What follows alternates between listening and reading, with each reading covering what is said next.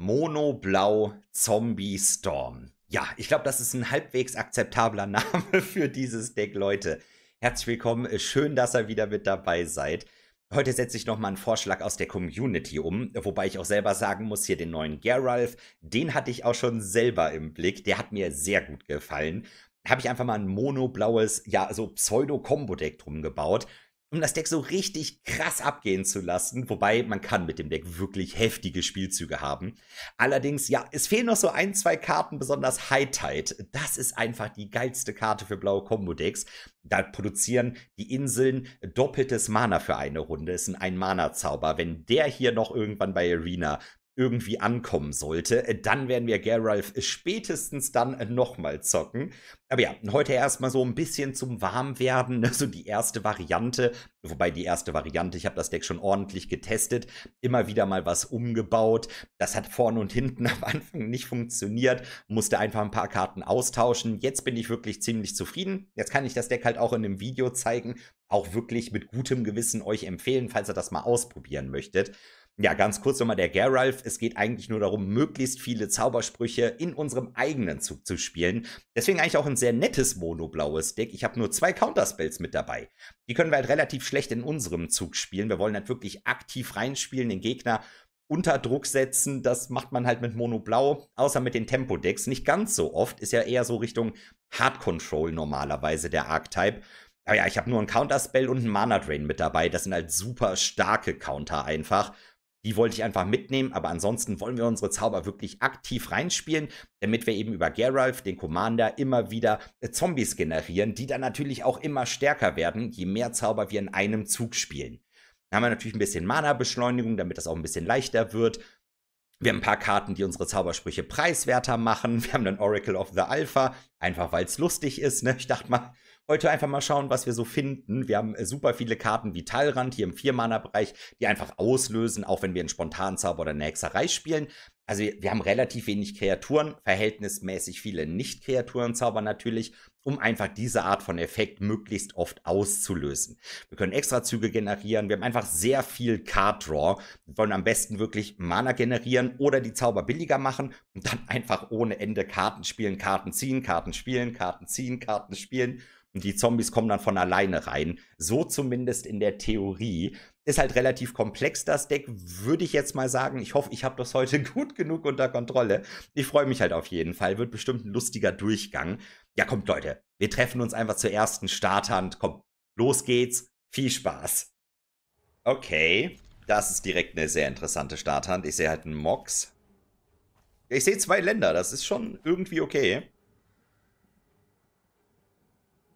Und kleine Spells, das ist halt irgendwie akzeptabel. Jorion. UW Flicker, schätze ich mal. Boah, das ist auch so ein Klassiker. Leute, wir haben noch gar keinen Flicker gespielt, ne? Fällt mir an der Stelle ein. Wir haben noch einiges nicht gespielt. In der Reihe, aber... nice. Flicker mag ich auch sehr gerne. Ein Spiel, hör auf zu verraten, dass ich noch was hab. Stopp. Stopp jetzt. Wahrscheinlich machen wir gleich das Planning einfach. Schon mal ein Land holen. Ja. Und dann mal gucken, ne? Wir spielen immer noch gegen UW. Oh, Moment. Ich meine, wir haben ein Land gezogen. Ja, ich brauche aber Mana. Zombies sind verlockend heute. Aber Mana ist definitiv verlockender. Ich glaube, nächste Runde machen wir auch noch nicht groß. Oh nein! Warum Esper Sentinel? Kann ich den Gegner milden damit? Ich mill den Gegner einfach.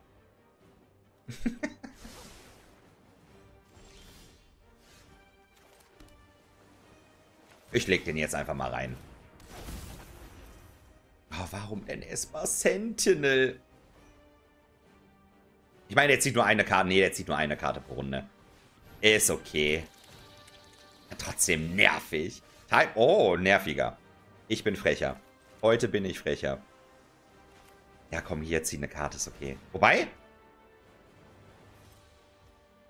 Nein, das bezahle ich.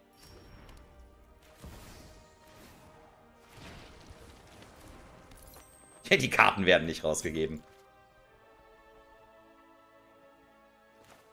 Alles ziemlich gut.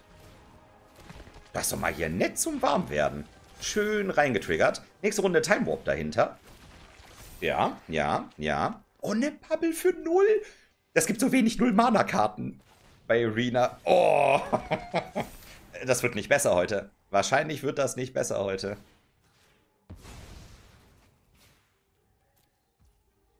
Mist. Mist, das Video geht gerade mal mit Intro 5 Minuten oder so. Wie soll ich denn das jetzt noch toppen? Das ist ja insane.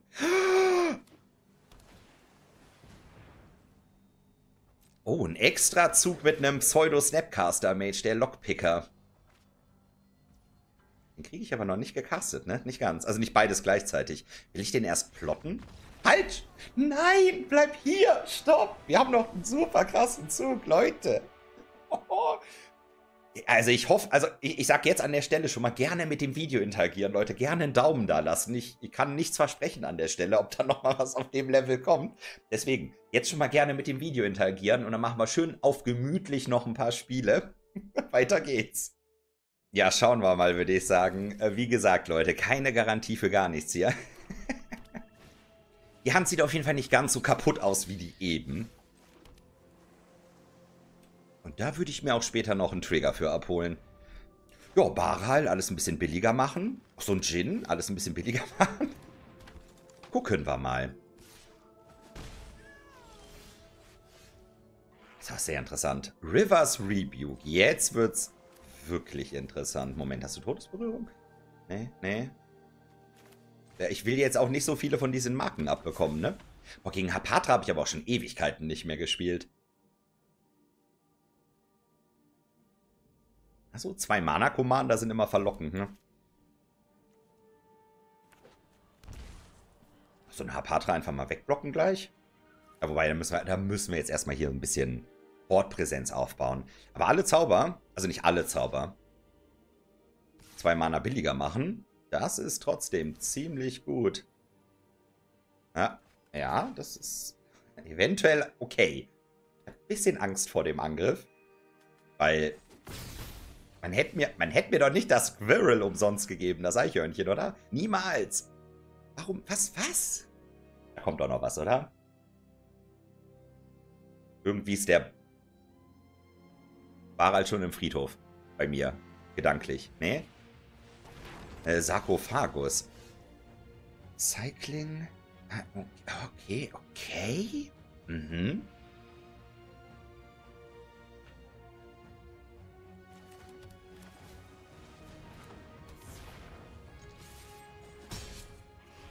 Diesmal darf der 04er Djinn blocken. Warum hat das angegriffen? Was war das? Hätte ich das umsonst blocken können? Ich glaube das einfach nicht. Gerade Golgari hat doch 100 Removal oder hier. Ah? Komm weiter. Ach, Mox Ember. Freut mich, dich zu sehen, Leute. Ja, muss ich keepen, ne? Gegen Jasper Flint.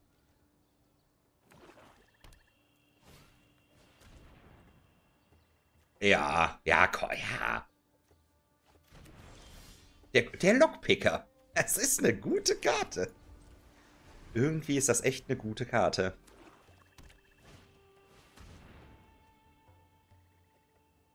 Der ist auch immer gut. Ah ja, nee, wir brainstormen nicht, auch wenn ich jetzt hier nicht... Oh, guter Top-Deck.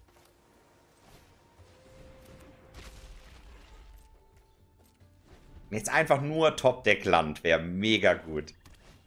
Komm, auf entspannt.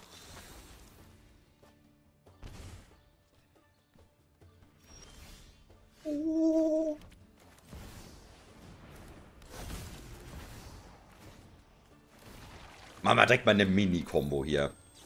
Nur eine ganz kleine. Ein 0-Mana-Spell auf dem Deck? Ja, schade. Das wäre auch ein bisschen frech. Das wäre vielleicht ein bisschen frech gewesen. Ja, okay, die spielen wir jetzt eh erstmal nicht. Holen wir uns gleich zurück. Moment, wollen wir angreifen? Ja, hier. Drawbridge. Angriff alle? Komm, Angriff alle. Könnte man ja Doppelblock machen. Ist okay. Würde ich nehmen. Ich würde nämlich den Watt mir gerne abräumen. Ist okay. Ist wirklich okay. Nächste Runde eventuell Apparatus oder einfach Replay. Gegner macht... Was ist denn hier los? Weiter geht's. Das würde ich mal keepen. Ich habe gehört, Lockpicker ist eine sehr starke Karte. Vielleicht sehen wir die ja mal in Aktion. Da kommt wahrscheinlich kein Discard aus dem Yuma-Länder-Deck. Wahrscheinlich. Schauen wir mal. Ja, wie immer, ein Land wäre auf jeden Fall in Ordnung. Wollen wir da... Nee, wir... Nee, ich ziehe erstmal. Ja, wir ziehen einfach das Land. Ganz entspannt. Die Zauber sind ja hier richtig was wert heute, ne? So, was macht ein Yuma? Bisschen rampen? Cursor. Ja. Ja. Ja, ist okay, ich spiele nichts. Einfach Draw, Go. Wir sehen halt nach einem Counterdeck aus. Ist gefährlich genug. Erstmal einen Stitcher legen.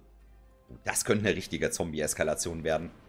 Oh, das könnte aber... Oh. Das könnte aber auch extrem gefährlich werden.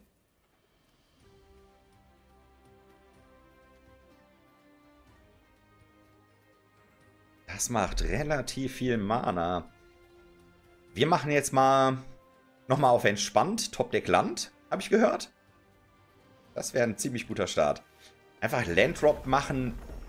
Nee, will ich plotten? Nee, wir brauchen einfach Mana. Erstmal brauchen wir Mana. Besonders wenn unser Stopp da drüben. Das ist zu viel.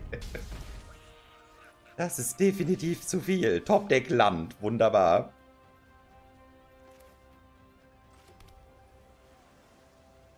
Ja, ich glaube, ich plot den tatsächlich.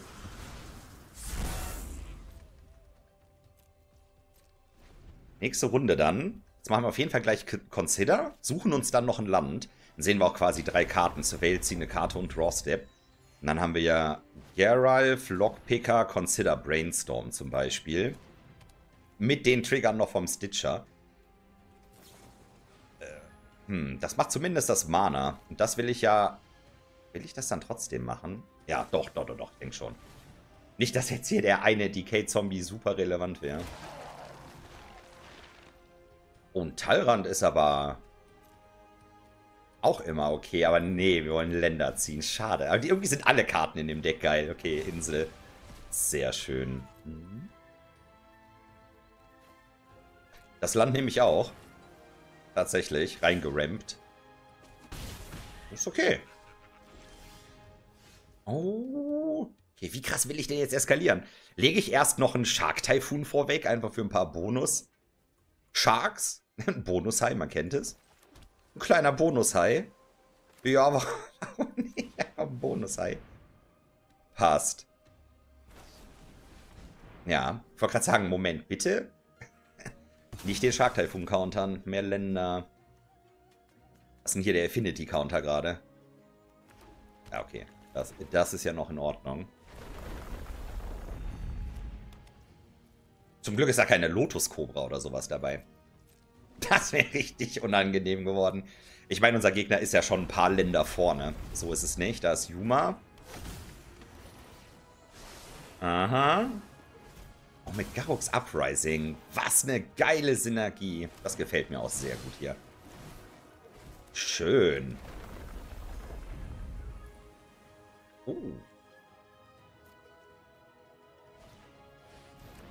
Oracle. Ja.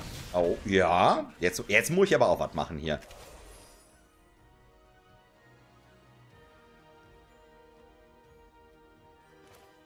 Ja, komm. Es ist Zeit, Leute.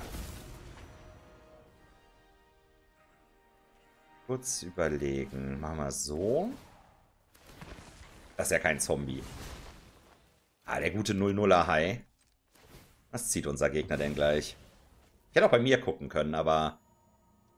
Oh. Oh, das fliegt eventuell auch auf den Shark-Typhoon. Das gefällt mir mal gar nicht. Ich glaube, ich brainstorme. Vielleicht finde ich noch eine Ein-Mana-Karte. Oh. Oh. So war das aber nicht geplant. Dann will ich jetzt erstmal considern wahrscheinlich. Ist auf jeden Fall ein netter Zug. Schon ein bisschen krasser als Spiel 1, oder? Gut, das Spiel geht auch länger, aber... Ja, komm, da geht noch was, Komm, weg damit. Ja, da ist so viele Länder, da war ja was. Moment, das ist jetzt auf jeden Fall kein Land, keine bekannte Karte. Bin mit der Kamera ja noch davor. Aber das ist schon ein netter Zug gewesen. Oder? Nett. Noch die Karte. Oh, ja. Mehr Action. Nett. Nett. Wenn jetzt der Shark Typhoon stirbt, ja, ist okay. Kostet ja auch ein bisschen Mana. Ja. Schade, ich hätte ihn schon ganz gerne behalten. Der ist ganz gut. Oh. Der macht auch Landfall-Trigger. Oh. Und diese Pseudo-Lightning-Bolts dann. Da habe ich auch nicht so Lust drauf. Ich würde mich mal reinziehen kurz. Erstmal gucken. Oh, Zombies kriegen Flugfähigkeit. Ist das lethal? Mist, der hat Reichweite. Sekunde. Zombies haben Flugfähigkeit. Block hier. Noch nicht ganz. Nee, Gegner ist auf 30. Aber ist trotzdem, glaube ich, eine gute Karte. Und die Vision dazu ist, glaube ich, auch nett.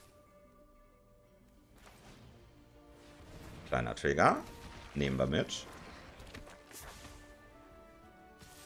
Dann würde ich mal hier so einen ganz kleinen... Na, alle greifen an. Ein ganz kleiner Angriff, ja. Nee, alle greifen an. Quasi alle. Ja, let's go. Aber das Deck ist wirklich tricky. Ich musste auch super viele Spiele spielen, bis das irgendwie geklappt hat. Ich habe das immer wieder mal umgebaut. Aber jetzt, ey, muss ich sagen, geiles Deck. Ja, bin ich schön heute Morgen aufgestanden, habe mir schön einen Kaffee gemacht, ist jetzt leider leer. Ne, dann Warm-Up-Spiel zusammen und, oh Leute, ey, macht richtig Bock. Macht richtig Bock. Aber das Spiel ist hier noch nicht vorbei. Unser Gegner hat halt einen Omnath, macht sich 10.000 Elementals, zieht 100.000 Karten, hat hier auch noch, sucht dir gefühlt dein ganzes Deck raus. Wir haben halt Flugfähigkeit. Zum Glück. Hast du das Gefühl... Ne, wir waren on the draw, oder? Bin mir jetzt gar nicht sicher. Ich glaube, wir waren on the draw. Ich wollte gerade sagen, wenn der Gegner einen Zug schneller wäre, also uns jetzt quasi damit schon angreifen könnte, wäre es richtig krass. Aber ich glaube, wir waren on the draw. Wir waren einfach richtig gut schnell. Verhältnismäßig schnell. Okay, das sind irgendwie 1000...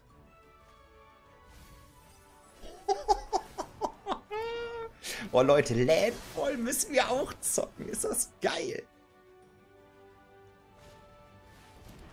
Okay, was kann man hier solven am Ende? Okay, ist nicht so schlimm. Der Gegner kriegt... Wir sehen doch jede Karte. Ist okay, oder? Wir haben Flugfähigkeit und es ist okay. Hoffe ich. Green Warden, die hat Reichweite. Unser Gegner hat noch 59 Karten im Deck. Und hat 8 Handkarten. Nett. Und jetzt die Double Trigger auch noch. Gewinne ich das überhaupt?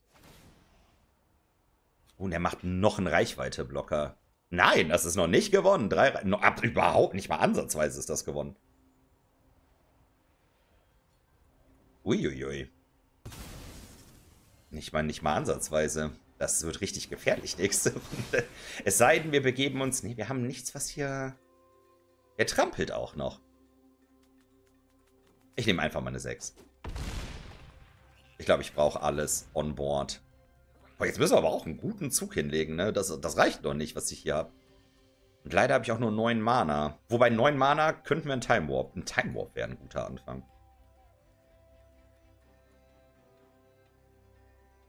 Wobei, ey, 5, na, wobei, können wir noch zurückschicken.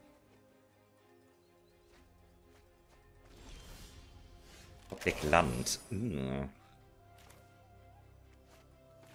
würde ich mal mit der Vision starten. Top 6 für einen guten Spontanzauber oder Hexerei. Das habe ich mir ganz anders vorgestellt. Jetzt habe ich auch nur noch 4 Mana dahinter. Nicht gut. Oh, das ist... Die Sache ist, ja, das ist das Problem. Jetzt wäre ich gerne on the play gewesen. Dann wäre ich eine Runde schneller. Das wäre... War als Expertise bei uns 3 wäre lethal, ne? Ich bin 1 Mana short. Ich habe einen Land-Drop. Ich bin 1 Mana short. Was ist, wenn ich Fading Hope nehme? Kann ich hier noch... Fading Hope. Block die. Ne, das reicht nicht. Block die, dann kommen durch. Der hat Einsatzverzögerung. 7, 10. Ne, das reicht nicht. Das gibt's doch nicht.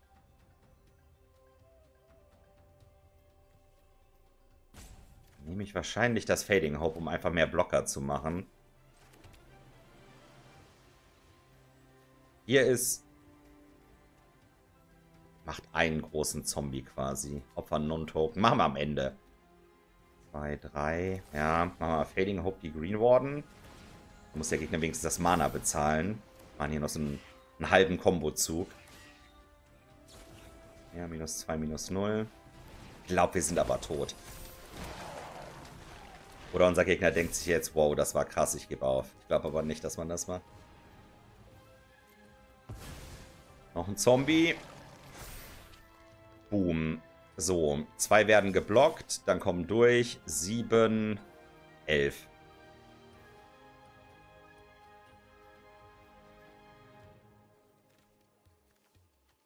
Das wird... Mit dem Shatter, das wird auf keinen Fall irgendwas. Ich glaube nicht. Machen wir Attack. Boah, aber geiles Game, ey. Ich habe gedacht, wir waren ganz gut aufgestellt, aber ne. Hat der Gegner sich nochmal rausgemogelt, so wie es aussieht. Nicht schlecht, ey. Geil. Hexproof und dann zerstör alles. Ja, strong. Well played. Well played. Well played, well played. Schönes Spiel, ey. Good game. Good game, Slicky. Schönes Deck. Das werden wir demnächst auch spielen. Ich weiß nur nicht, ob ich Yuma spielen werde, aber Landfall werde ich garantiert spielen. Eventuell mit Elementals. Eventuell. Ja, Leute, würde ich sagen, Good Game ist gedroppt. Gegner hat, weiß ich nicht genau, aber ja, hat gewonnen. Auf zur nächsten Starthand. Da würde ich jetzt wirklich mal einen Mulligan nehmen. Ich meine, kostenlosen haben wir. Ja. Ja. Ja. Ja, moin. Auf eine gute Runde. Oh, ein kleiner Time Warp. Ja, damit machen wir jetzt gerade erstmal eh nichts, würde ich behaupten. Ja, mal schauen. Das geht ja auch noch hier. Absolut klar, der Start. Eben nochmal über das letzte Match nachgedacht. Das sind so Spiele, beim Testen ist mir das halt schon öfters aufgefallen, die können halt so unfassbar eskalieren. Man braucht halt nur irgendwas, was unsere Zaubersprüche preiswerter noch macht. Und dann zieht man sich irgendwann durchs ganze Deck durch. Das ist wirklich richtig nice. Also das Deck kriegt auf jeden Fall meine Empfehlung. Wirklich, wirklich cool. Oh, den Stitcher würde ich schon mal online bringen. Die Frage ist, was ist das mit Atraxa? Ist das einfach Planeswalker Control? Ja, so ein 5-Mana-Teferi will ich jetzt nicht sehen nach der Mana-Beschleunigung. Muss nicht sein. Kann halt auch Mass Removal kommen. Mal gucken. Garruk. Welcher Garruk ist das? Alchemy Garruk? Moment. Kreatur kriegt irgendwas. Drafte. Was? Okay. Drafte Wölfe. Okay. -6 ist ein Classic Overrun. Oh, ein Mana Drain. Hat da jemand Mana Drain gesagt? Ist das der Moment, wo wir uns einfach das Mana Drain aufhalten und nichts machen? Einfach mal angreifen? Ich weiß nicht. Ja, ich greife mal an. Der Gegner muss da ja wohl was reinspielen dann, oder? Jumplock. Ist cool. Der Mystic ist aber auch... Nee, komm. Mana Drain ist Mana Drain. Wir sind ja ein blaues Deck. Der Gegner spielt doch wohl was rein für uns, oder? Und dann machen wir schön Eskalation mit irgendwie so 2, 3 Bonus-Mana. Ja. Kosten alle nur 2, 3 Mana. Komm, spiel mal eine 5, eine 6. Das wäre richtig geil. Am Moment, kommt der direkt ins Spiel? Ach, der kommt doch direkt ins Spiel, stimmt. Hätte mir auch eben auffallen können. Ja, die würde ich countern. Es sei denn, da ist auch ein Counter dahinter. Ich meine, Atraxa kann selber sehr gut countern. Oh. Das ist wirklich eine der unfairsten Karten auch. Aha. Okay. Die Frage ist... Boah, wir haben 8 Mana. Nochmal Top-Deck-Land? Nochmal Top-Deck-Land wäre insane. Nicht ganz. Oh. 8 Mana wäre aber auch Geralf, Time Warp, Baubel. Ist halt auch schon akzeptabel. Wobei, nee, ich glaube, ich behalte den Time Warp noch ein bisschen für die nächste Runde. Wir spielen ihn. Den spiele ich, glaube ich, als letztes. Das für 2, dann habe ich noch 4. Ja, das wird krass. Ja, ich will einen guten Flyer gleich haben. Den schicke ich einmal zurück auf der Hand. Nicht das stärkste Ziel, aber mit Stitcher und beid. Ah, nehmen wir. Nehmen wir. Nehmen wir. Dann Aven Eternal. Nehmen wir. Hätte die Borbel noch vorweg spielen können, ne? Ist wahrscheinlich nicht so gut. Hat der Gegner das Mass Removal? Jetzt ist schon relativ wichtig, dass man das hat. Vielleicht hat man es ja. So, den nehmen wir mit. Dann ist das Board wenigstens leer. Dann transformiert der nochmal. Ah, leider erst im Upkeep, okay.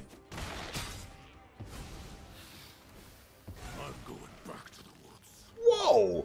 Das war definitiv krasser als Spiel 1. Mana Drain macht's möglich, ne? Jora ist kein Problem. So, was sind die 4 geheimen Handkarten? Das ist ja auch okay.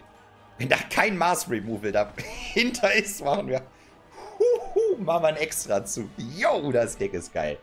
Und Leute, 1 machen wir doch. Das ist ein Keep, würde ich sagen. Schön on the play.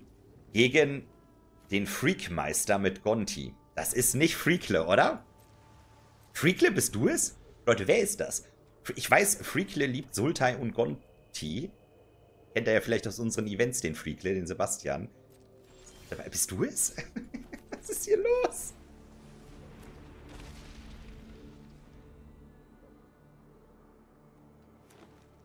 Ich sehe keine Reaktion. Aber Grüße gehen trotzdem raus, auch unbekannterweise. So. Wie viel Removal hat denn so ein Gonti-Deck? Nicht genug, ne? Stark. Drawbridge. Eile. Mono-Blau Beatdown, man kennt es. Immer gut. Aber ich meine, gleich so ein paar Spells spielen, Länder finden. Ist ja schon in Ordnung dann. Ich glaube, Emry legen ist nicht so krass. Erstmal opten? Ne, erstmal im. Ne, erstmal opten, würde ich sagen. Den hätte ich schon gerne, aber ich meine, wir können hier den Switch flippen. Land dahinter, sehr.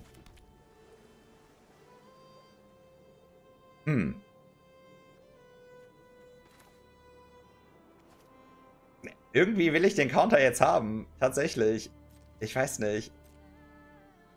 Vielleicht spielt unser Gegner ja sogar noch was. Dann kriege ich den Trigger auch. Im Endstep. Ich glaube, ich sollte den Counter behalten. Ja. Dann kann der Gegner jetzt zwar trotzdem machen, was er möchte, aber okay. Wir haben auf jeden Fall unseren Spell gespielt. Akzeptabel, würde ich sagen. Hier haben wir ja noch einen Counter dahinter. Können wir notfalls hier den Decay-Zombie snacken. 5-5er Gonti müssen wir allerdings was machen. Blocker haben. Ist wahrscheinlich auch okay. Barals Expertise ist auch extrem gut, wenn ich jetzt noch ein Land hätte, ne? Egal, wir können ja aufs Treasure Cruise hinarbeiten. Interessant. Ganz schön viele Länder. Ja, okay, Expertise nächste Runde gefällt mir wirklich. Oh, das Oracle of the Alpha, das hätte ich auch gern. Ne, Moment, Emry, du musst... Moment! Keiner braucht einen Friedhof, weg damit. Oracle of the Alpha, pff, 1 Mana hier. Wir machen unseren eigenen Recall, 1 Mana, zieh 3 Karten, ganz entspannt. Schöner Trigger. Lia, mein Freund. Lange nicht gesehen.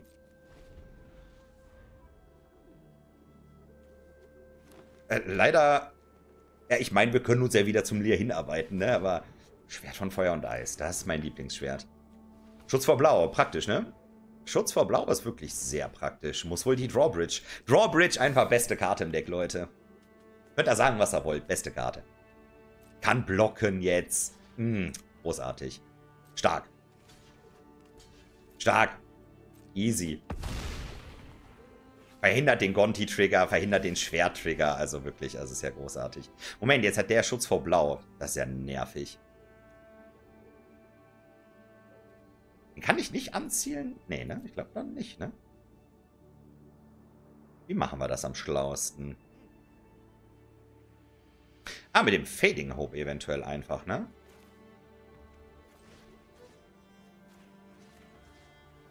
Schade, dass ich den nicht anziehen kann. Ja, ist okay. Machen wir so. Lanover. Oh, vielleicht ist aber ein Counter dahinter. Dann mache ich sowieso nicht viel. Guter Counterspell an der Stelle. Leider guter Counterspell.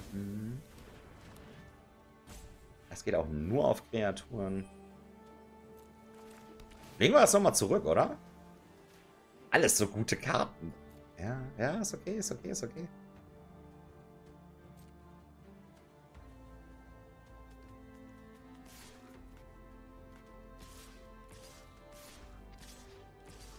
Kann ich leider nicht groß was machen. Gegen den Gonti-Attack. Schneller sein. Gegner ist auf 7. Mono-Blau Agro. Der Plan geht immer. Fading Hope können wir auch notfalls die Emry schützen. Ich meine, das ist okay. Dann nochmal Millen mit Emry wegen Lia. Und dann nochmal Fading Hope aus dem Friedhof spielen. Geht schlimmer, oder?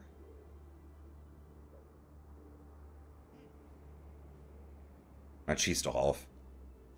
Die Emry, oder?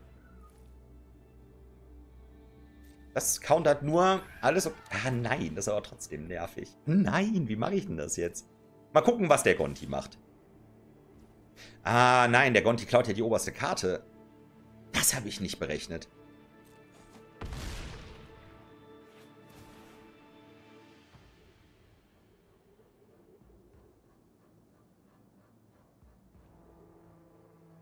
Das ist wirklich übel.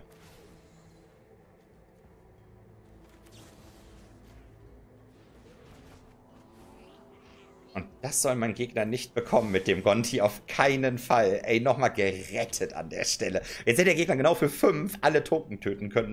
Das wäre ganz übel. Poppet Stitcher, frech. Kein Lethal, ne? Nicht wirklich. Hab zwar Lear, Fading Hope, einen Blocker. Das Gute ist, ich kann den Poppet Stitcher auf meine Hand zurückbringen. Das ist okay. 7. Land ist auch okay tatsächlich. Ja, komm, Lear. Fading Hope. Oh, ah. Ja, kann man auch den Stormtamer opfern von mir aus. Ja, ja. Da mache ich leider nicht viel.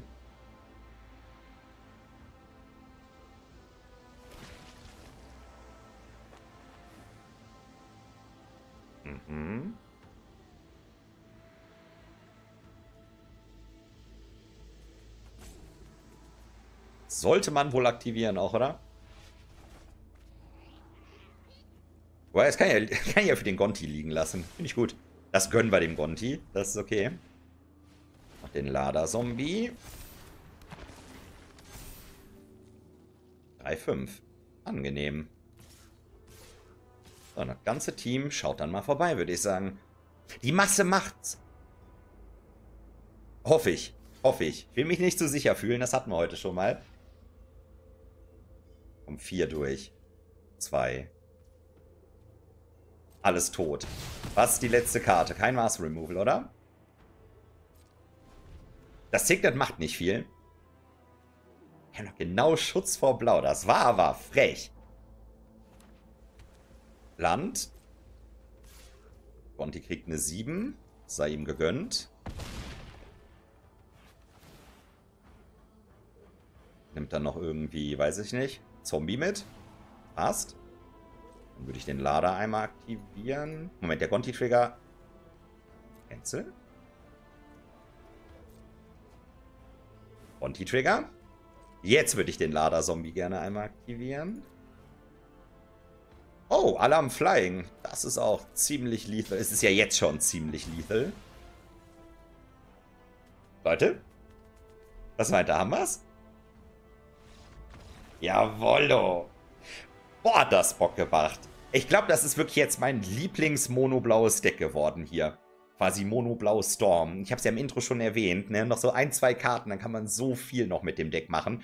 Aber ich glaube, man konnte heute schon ganz gut sehen, dass man jetzt schon relativ viel mit Geralf machen kann.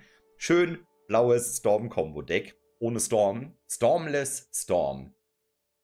Den Namen muss ich mir nochmal überlegen, bis ich das Video gleich hochlade. Seht ihr ja dann. Oder? Ja, mal gucken, Leute. Ich mache mir nochmal Gedanken. Ja, mit dem Video habt ihr ja wahrscheinlich schon interagiert. Gerne Kommentare wie immer da lassen. Wünsche, was soll ich nochmal zocken, was sollen wir ausprobieren, Leute. Schreibt mal irgendwas. Schreibt mal irgendwas. Schreibt einfach mal Zombie. Ich weiß es nicht.